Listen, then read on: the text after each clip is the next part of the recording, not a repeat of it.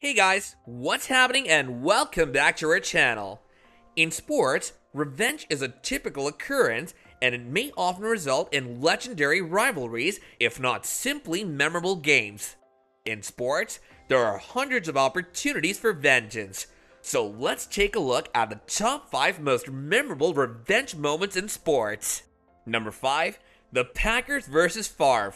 Favre, it appears, isn't the most committed person, flip-flopping all over the place when he mulled retiring following the 2007 season. The issue was that he couldn't seem to quit thinking about it.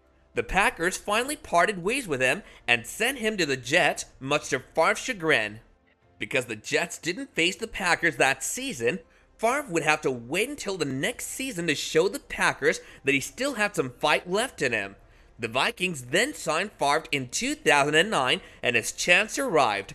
Favre defeated the Packers twice, at home and Lambeau Field. You might argue that Favre should never have been in the position to seek vengeance, given that if he had just stated "I'm coming back," he would have been the Packers' starting quarterback for a few more years. But he didn't, and after finally showing his age in the 2010 season, he retired. Favre's successor, Aaron Rodgers, would defeat the Vikings in each of their subsequent encounters and win the Super Bowl the following year. At the very least, Favre will always be able to play those two games. Number 4, San Francisco vs. Dallas. The Cowboys defeated many teams during their dynasty era from 1992 to 95, so the 49ers shouldn't be too upset. In the 1992 NFC Championship game and the 1993 NFC Championship game, the Cowboys eliminated the 49ers from the playoffs to back-to-back Super Bowl triumphs. The 49ers would face them again in the league title game in 1994. They were going to win this time. Steve Young would go on to eliminate the can't win the big one stigma by capping off the season with a record-setting Super Bowl triumph, passing 6 touchdowns, the most in the big game's history.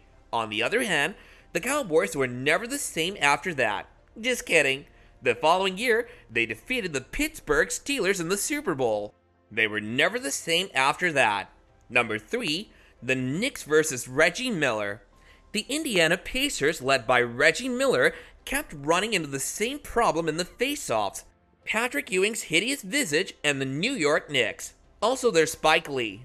Reggie Miller's tiny skeletal soul would be crushed when the Knicks defeated the Pacers in the first round of the 1993 playoffs and again in the 1994 Eastern Conference Finals.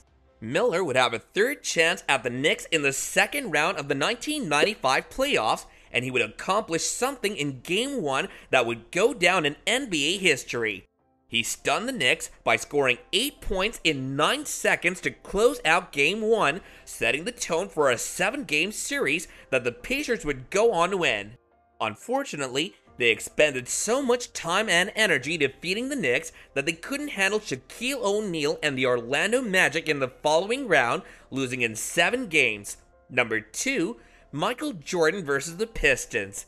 It's difficult to believe that anybody could have Michael Jordan's number, but Isaiah Thomas and the Detroit Pistons blocked Jordan from reaching the promised land on several occasions.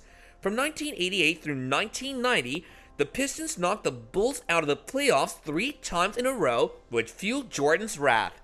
He let out his wrath in the 1991 Eastern Conference Finals by sweeping the Pistons.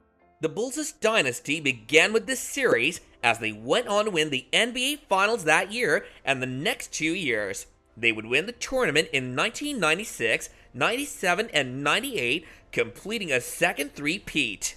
Number 1, Dirk and Country vs. the Heat. Number 1, and it's still vivid in our thoughts. In 2006, the Mavericks had a 2-0 lead over the Heat in the NBA Finals. Then, Dwayne Wade went insane and led the Heat to 4 straight victories to win the NBA title. He would, without a doubt, be named Finals MVP. Dirk nevertheless kicked a bunch of stuff while Mark Cuban blasted the officials. The Mavericks would play the Heat in the NBA Finals again in 2011, this time in a highly regarded finals with a chance to rectify the injustice from 2006, and they would. The Mavericks would not lose another game in the series after falling 2-1 as NBA Finals MVP Dirk Nowitzki vented his frustrations on the star-studded Heat. Even though Monarchs are recognized for their crowns, not their rings, LeBron would continue to be referred to as the king without a ring. Of course, nobody's interested in a king's ring, but I'm just getting ahead of myself. The Mavericks' finals victory made many people happy, and we mean a lot. We're pretty sure people saw a couple of rainbows fly out of some fans' hearts. It was both lovely and repulsive. If you didn't see any of your favorite revenge moments in sports, do shout them out in the comments down below, and we'll catch you guys later in another awesome video. Bye now!